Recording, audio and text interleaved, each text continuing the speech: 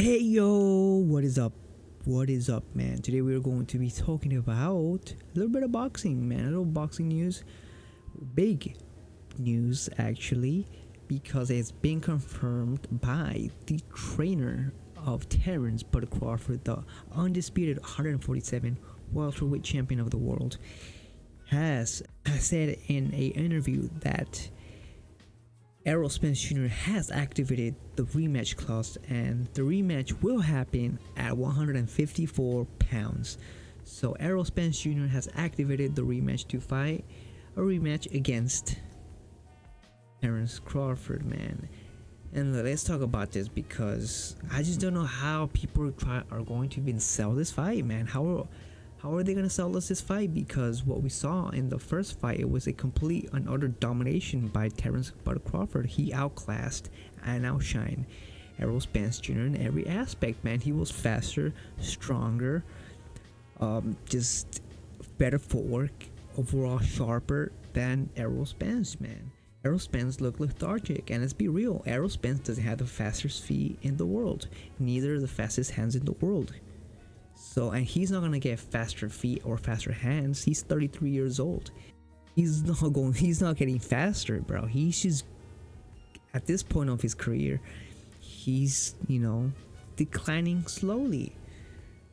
And he's not gonna get faster. So he doesn't have the speed, both in his feet and in his hands, to beat Terrence Crawford, man. Terrence Crawford is just so fast and strong, bro. It's just the notable difference in speed is just so alarming.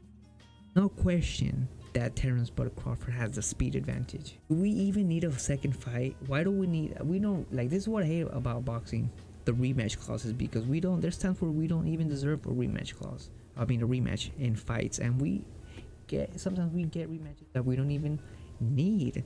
Like, how are they going to even sell this fight to us? Because it's just going to happen exactly what happened in the fight. It will happen in this rematch, because Terrence Bud Crawford simply has a better IQ, and like I said, he is better in every aspect than Errol Spence Jr.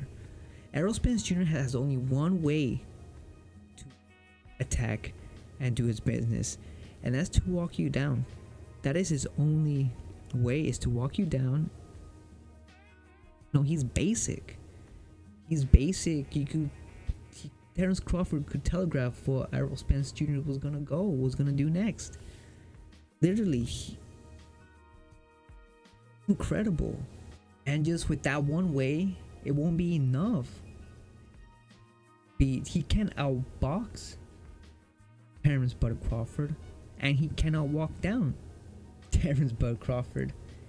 And I don't know how people think Errol Spence Jr. is going to do better in the rematch because of the weight. People are saying, oh, Errol Spence Jr. is going to get stronger. He's going to, because he's not going to cut that much weight. Same thing with Terrence Bud Crawford. Terrence Bud Crawford is going to be stronger, more durable, and overall better. Whatever advantages people say Errol Spence has, Terrence Bud also has it. He also has the same advantage, but it doesn't make any sense. They're just trying to find something. Errol Spence fans, they're just trying to hold on to something to try to make the fight interesting for them, but in reality, it's just going to be on July 29th. It's going to be even worse, I'm gonna be honest, because Terrence now knows Errol Spence, and this time he's gonna finish him off even quicker than he did last time. I just don't think this fight is even going to get that big numbers compared to what their first fight did, man. If the first fight wasn't such a one-sided fight, one-sided ass whooping, then it would have been a lot more interesting. But that wasn't the case, man. Sadly, that wasn't the case. Will I be watching the fight? Yeah, I'll be watching the fight, but am I that interested in it? Am I gonna be watching a lot of? Am I gonna be like really looking into the rematch and all? No, I'm not. I'm just gonna wait till the rematch date and till they fight, and that's it. It's not gonna be that big of a fight now. That as Whoopin. What Terrence is now after is either Jermell Charlo or Canelo Alvarez. So he's looking at other stuff now. So yeah, man.